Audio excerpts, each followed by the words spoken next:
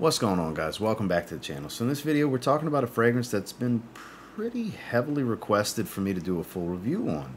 I didn't realize there was so much interest in this. Obviously it meant I needed to start spending more time with it, which I have been doing over the last few days. And it's from the Valor series in the Emir line from Paris Corner. This is called A Chaos in the Ocean, and I believe it's supposedly a Bergamasque clone, if I remember correctly. So let's dive into it. Stay tuned.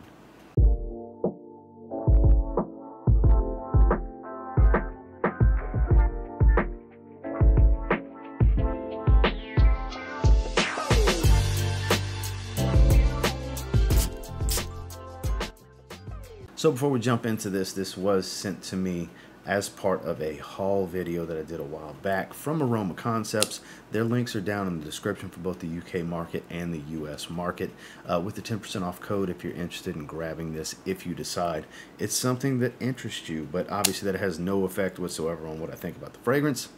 But we are going to just dive into this a bit further, so let's get into this review. So I don't keep the boxes anymore, so I don't have the box, but we can take a look at this, I believe to be faux leather. Not the real deal. I believe it's a piece of synthetic. Tumbled print. Has some embossing. Some information, even a barcode embossed. Chaos in the Ocean. Even has the note breakdown here.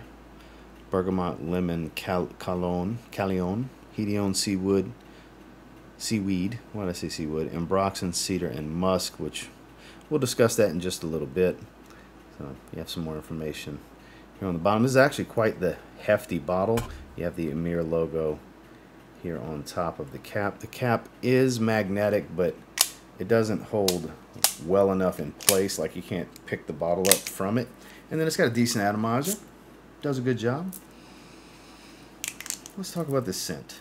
So when this one opens up, you're going to get citrus. Don't get me wrong. It's not distinctively lemon. It's not distinctively bergamot. It's a sharp citrus. And the reason it's sharp is because the seaweed here is very salty. The ambroxan and musk kind of, I think, intensify the saltiness because it's a very sharp, bright, watery, but salty type of fragrance. It's quite nice.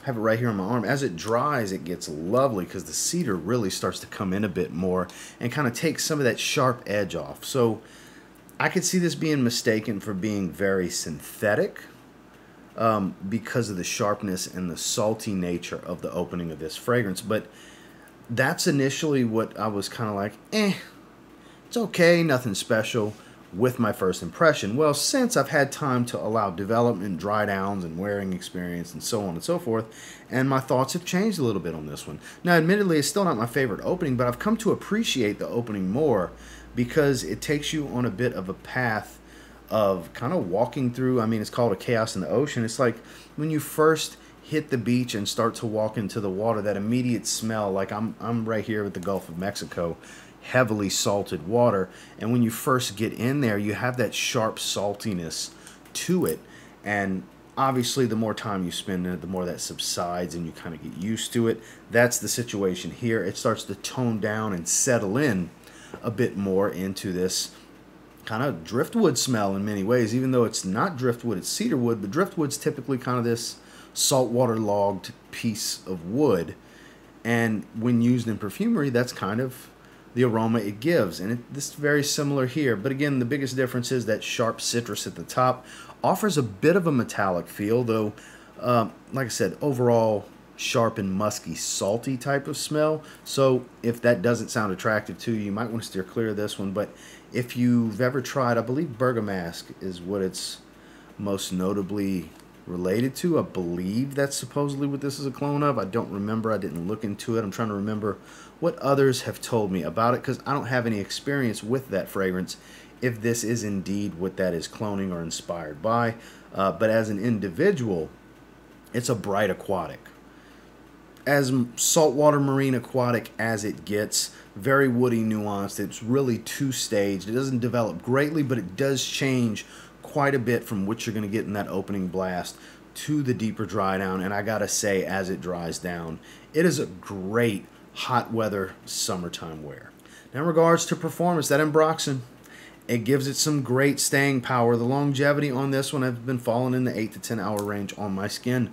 For an aquatic, for a bright, breezy, saltwater aquatic like this, that's pretty much in the beast mode territory. I mean, you get 10 hours of longevity on a fragrance. I mean, that's a strong fragrance. And that's the case here. It's quite strong. Projection is heavy. It's very heavy at first. In the first hour to hour and a half, it is really immensely powerful beyond arm's reach. I would say moderate to heavy range. Not quite heavy room filler, but dense enough while still being airy. So it really pumps and pushes off the skin. The sillage here is on the moderate side. You will have a lingering trail. People will be able to smell you. I've had it on for several hours now and was talking to my wife just a few minutes before I came in here to record this video, and she said, wow, that is really strong off of you. When did you spray it? And I told her, and you know, yada, yada, yada. Point being, I've had it on for like 5 hours now, and yeah, it's still pumping pretty well off of the skin. The sillage is on that moderate range. I keep smelling myself pretty easily. She smelled me really easily. I didn't have to get super close for her to smell me. I was several feet away. You know, half the lifespan of this fragrance. And so performance across the board, I wouldn't call this an absolute nuclear, ridiculous, absurd beast.